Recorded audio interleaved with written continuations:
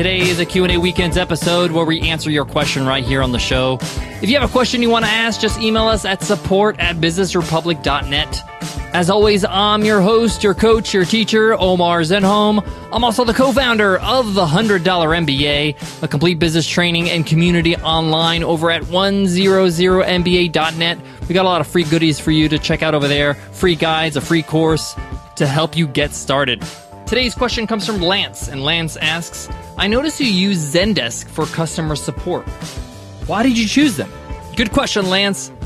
For those who don't know, Zendesk is an online cloud-based customer service software. It's a great tool to organize all your customer service tickets or emails from customers.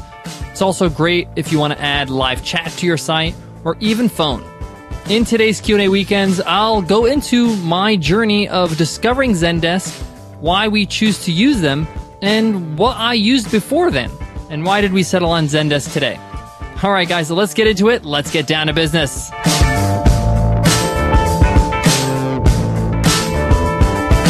Today's episode of the $100 MBA Show is sponsored by SumoMe, the best tool for growing your email list and increasing your website traffic. Best of all, it's completely free. They got a free forever plan. It works on any website, so get it installed right now. Head on over to sumome.com and get started. Again, that's sumome.com. So why Zendesk? Good question. So let me back up a little bit. First of all, we didn't always use Zendesk. And to be clear, we use Zendesk for Webinar Ninja. Webinar Ninja is our webinar software. With software, you need a robust system for customer service. For the $100 MBA Training and Community, we simply use email. There's not a lot of support that's needed or guidance. It's a course. We do get a few emails a day, and we're able to handle it with just simple, good old Gmail for work. And that's how we did customer service for a very long time, with just Gmail.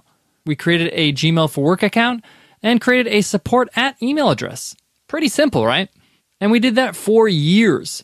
But as Webinar Ninja grew, we needed a better system for handling customer service emails. And you'll hear me say emails and tickets interchangeably. They're called tickets inside of a software like this because, when you reply to an email, sometimes you want to keep that thread open, and that's why they call them tickets. You keep the ticket open or closed. You know how many tickets you solved, all these things.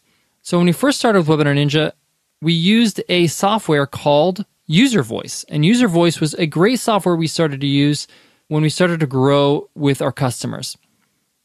Now, this is especially important to use a software if you're not the only person handling these tickets or handling these emails. And for us, we did have a customer service rep helping us out. And when you have a system, many people can work on a ticket or many people can pick up the ticket. With email, only people with access to that email address can actually do it. Of course, you could share access, but it can get messy because it looks like the same person is replying instead of different people. And you could do that with different users inside a customer service software like User Voice or Zendesk.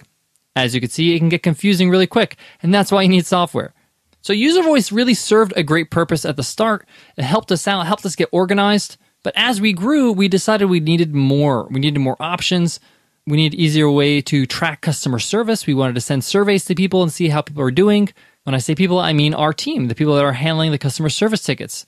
I want to see how I'm doing as well as a person who answers tickets. And with Zendesk, they automatically send a survey to people after they have a closed ticket. And the survey asks them, how were you served? What was your experience like? The same thing goes after they finish a live chat. And that's something else we introduced in Webinar Ninja, having live chat support. And Zendesk works very well with live chat as well. They have a separate product called Zopium, or it's Zopum, I'm not really sure how to pronounce it. But the point here is that those two work together, the ticketing and the chat software, and actually your chats turn into tickets so you can follow up with the user later on. So we just felt like Zendesk is the next step. We needed to go with that. I did a lot of research. I tried them out for a month, and I was really happy with it. Now, I have to say, Zendesk is not cheap. It's probably one of the more expensive ones. But I have to say, their support is great, and the software is fantastic. You have to pay per user, or per agent, as they call it. So if you and somebody else are going to be answering tickets, then 2 agents. If you can add another person, that's another agent. And there's a fee per agent, per application. So if you're just answering tickets or emails, that's an application. But if you're doing live chat, that's a different application. So you're going to have to pay per user for that as well. But if you're looking at something that's average, something in the middle, and you only have maybe 2 users or 2 agents, you're looking around $1,500 a year, maybe $2,000 depending on the options you choose. The more agents you have, the more expensive it gets. Now, do I recommend them? I do recommend them. I think they're actually a really good software. They're a good company. I love their marketing. I love the way they set up their software. And it's not to say that User Voice is not good. I actually like User Voice a lot. But there were a few options that we needed, and Zendesk offered them, so we moved on into Zendesk. So Lance, if you're looking into starting out, and you just have maybe one agent yourself, I probably would recommend using Zendesk when you first get started. Why? Because we had to migrate a few times, and it's a little bit of a pain. And if you're just one user and you're going with a basic account, I think it's $19 a month. It's very reasonable. I say very reasonable based on what you actually get. The software is really helpful. If you don't have the budget for that, then just stick with email for now and then move on to Zendesk when you do have the budget. Guys, I got more on today's topic or today's Q&A weekends, but before that, let me give love to today's sponsor, Braintree. You remember the first dollar you made as an entrepreneur. Pretty awesome, right? Now, you want to grow to make your billionth dollar. Have you found the right payments partner to grow with you? Braintree lets you accept every way to pay, from PayPal to Apple Pay to everything in between. They even take Bitcoin. I love this. All it takes is one integration, and it doesn't matter what currency your customers are using because Braintree lets you accept over 130 of them. To learn more about how your company can grow with Braintree, visit BraintreePayments.com/MBA. Again, that's BraintreePayments.com/MBA. Guys, to wrap up today's Q&A Weekends episode, we love Zendesk. We think it's a great software, but it's not for everybody. If you're just getting started, you may not need it right away. Let me give you some numbers to go by. So if you are getting, let's say, 2 or 3 emails a day, then I think email is fine, going with Gmail right now. It's not crazy. You can knock it out in 20 minutes. But if you're getting more than 10 emails a day, I would say it's time for you to go with the software. It can get really confusing at that point. And I would recommend that you start with Zendesk because migrating from one system to another is a little bit of a pain, like I mentioned.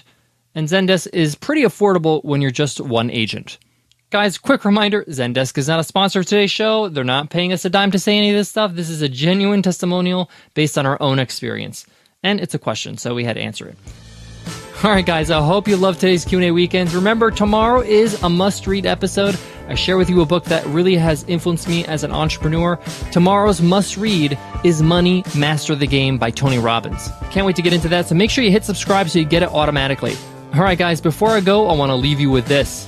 I always recommend that you only buy a software or use a software if you need it, because I want you to run lean. I don't want you to spend money if you don't need to. Some people feel like they have to have Zendesk or they're not going to be credible. No, you can do it through email. It's okay. As you grow, as you need the new software, as you need the new tools, then you can move up and use those tools. You don't want these expenses to be a burden. You want them to be like, wow, this is a great deal. It's really helping me and it's well worth it. All right, guys, I hope that helps and hope to see you in tomorrow's episode. I'll see you then. Take care.